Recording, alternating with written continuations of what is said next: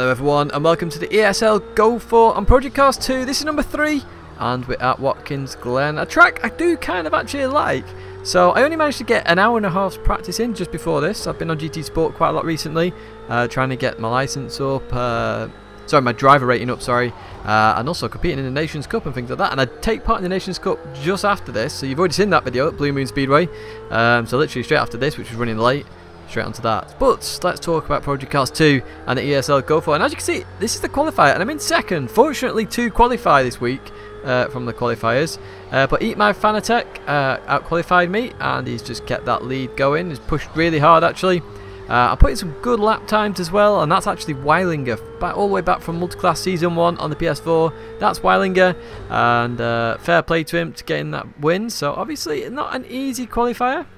And you can see the lap times there, so he gets a 42.8. Not bad in the race at all. I get a 43.0. I'm just building it up there. And yeah, I'm thinking, excellent, okay. We've got some good competition. So this is the semi-final. I thought I'd show you this lap, because this is my fastest, potentially would have been my fastest lap of the entire final, semi-final, etc. And you'll see why in a second. So you can already see I'm about a 10th up. 10th up, if you look top left, you can see Tommy Kilos is from BAM, is in first position. I'm in second, only a 10th behind. So now I'm approaching 2 temps already. I'm on a cracking first sector, and you'll see why in a little while. Why is that? So that's 2 temps up on my fastest, which is a 0.409. So at the moment I'm on for a very low 0.2, if not potentially a 0.1 here. And as you can see, 2.5 temps up, just dropping back down to 2 temps. So it's around that 2 temps marker now, and we're still pushing like crazy. And you can see how fast we're pushing. We're not in the yellow Ferrari. Basically, the lobby put the AI in, so that Trollvision had to restart the lobby. It did. Then I forgot to choose delivery because it sort of resets itself. So yeah, so you can see we're 2.5 temps up. Just coming to this corner, we're just running a little bit wide there. You can see our time shoots up that we're ahead just because we went in there a bit too quickly. So we lose a 10th, but we're still up. Look, 1.5, 1.6, 1.4. We're still up. We're still on track to beat Tommy Kilos. And my last sector is the worst sector. So, you know, loads of time in here as we come through this right-hander, very tricky right-hander, and then we head up to this left one. This is a really tricky corner because, you know, the apex tightens, and look at that tyre wall there. But I just get a bit sideways, I catch it and just hit the barrier, and I was 2 temps up just before I hit that barrier. So then I've lost 2 temps. So I come into here, I've sort of lost my rhythm a little bit in this last sector now, so I lose a bit more time. Finish this right, I'm just missing it again, as I'm missing my rhythm a little bit.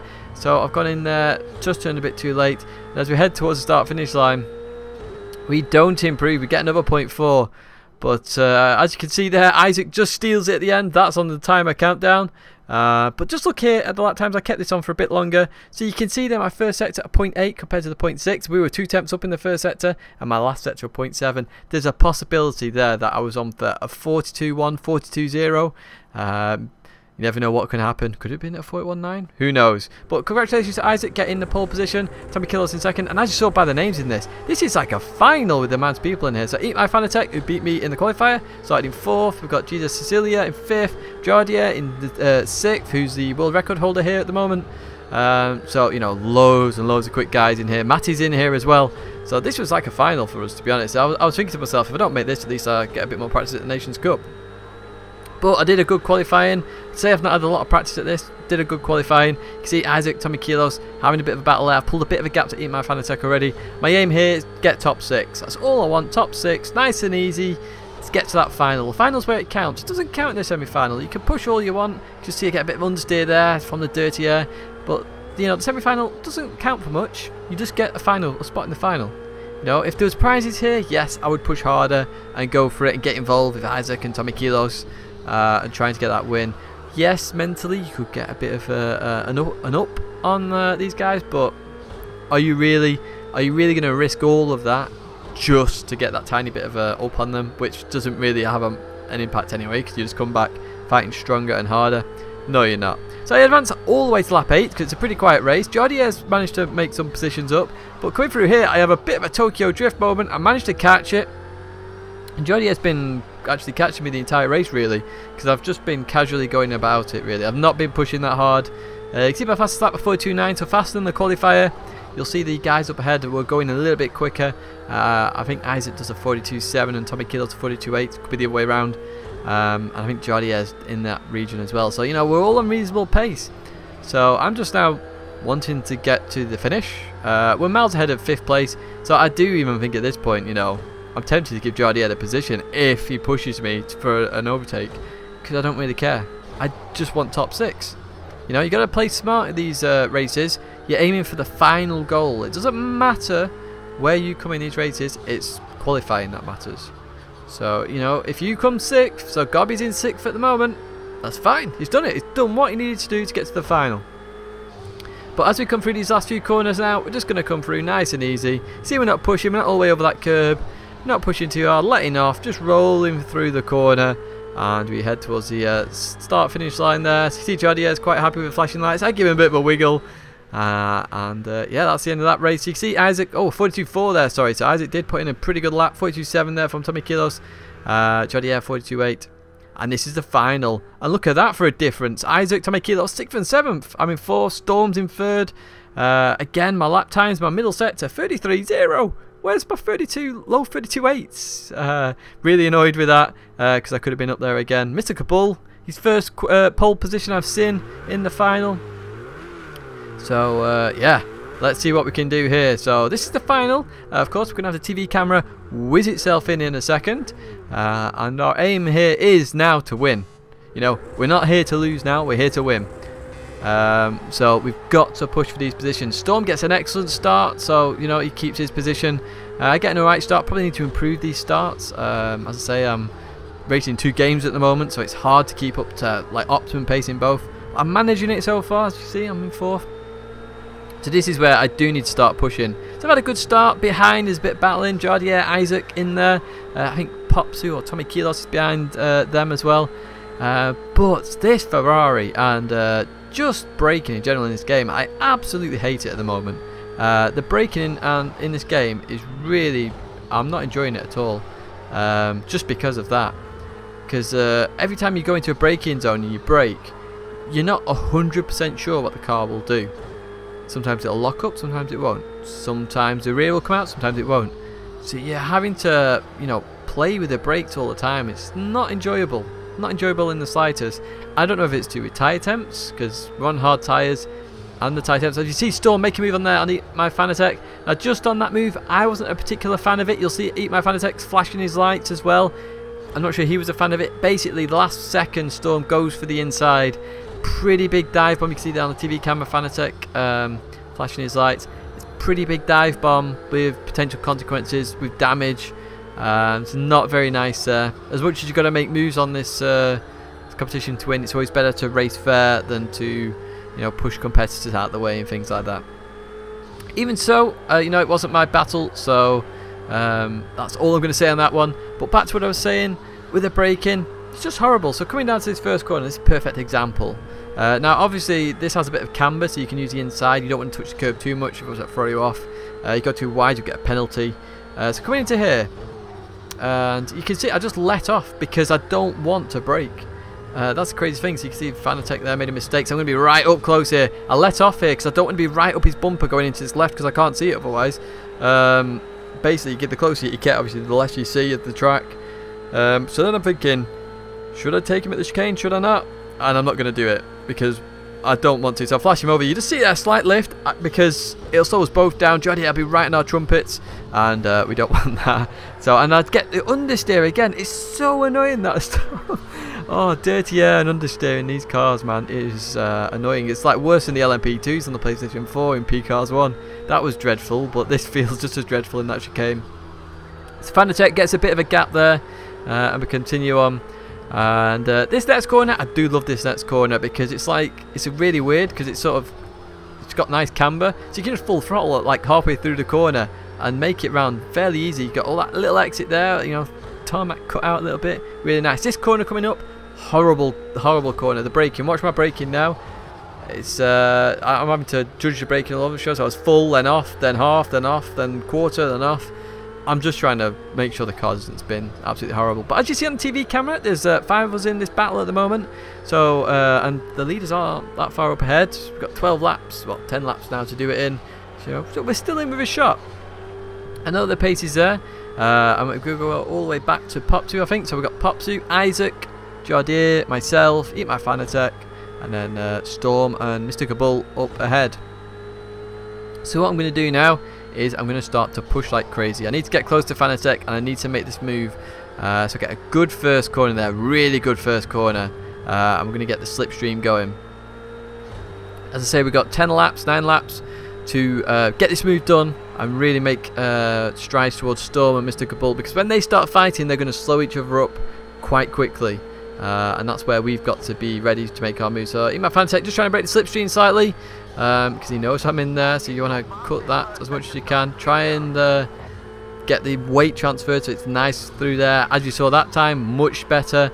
Dirty air didn't affect me as much because I had a bit of clean air on one side of the car. So I made it through quite nicely. And the train looks so good on the TV camera, look at that.